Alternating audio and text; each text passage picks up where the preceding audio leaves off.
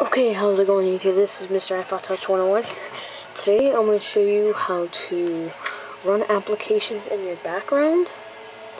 Okay.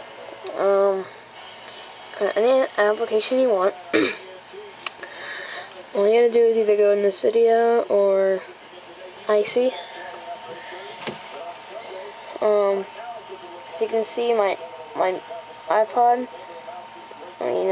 This is my iPod. It's got a little swirly thing next to it. That means it's running in the background.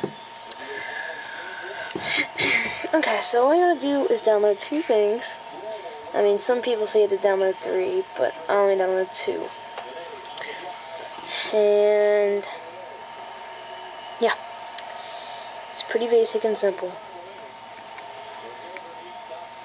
Either open Cydia or Icy. I'm just gonna show you Cydia because most people don't know what Icy. A lot of people don't know what Icy is. And you're gonna search in the search bar. I don't want to do that. Packages. You're gonna search backgrounder.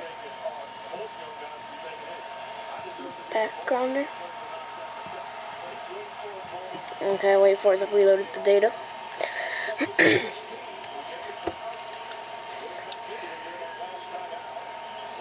And by the way, this will probably be one of my last videos for 2 weeks because I'm going out of town. And then you gotta download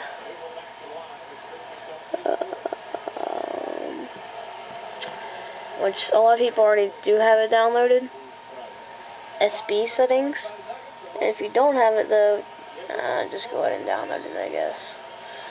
Okay, so when you have both of those things downloaded, your icon will look, if you have a glass card theme, it'll look like that. It'll say backgrounder under it. Click on it, and it just shows you how to use release notes, no issues, global, and application specific. This is the blacklisted, which is the ones you don't want to get blocked. And so those are.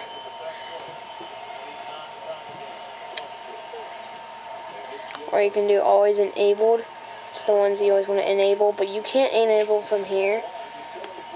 I don't know why they do that. So let's say I want to enable Facebook or something. Okay. Actually, you know what? I already have that enabled. I want to do, I don't know.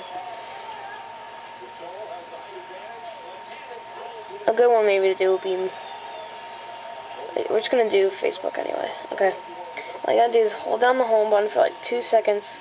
It'll say backgrounding enabled. Continue holding to force quit. Just keep on holding it, and then you just let go. And now you officially have it in the background, so Facebook is now used in the background. And then when you go on it, and you keep on holding it, it'll say continue holding to force quit.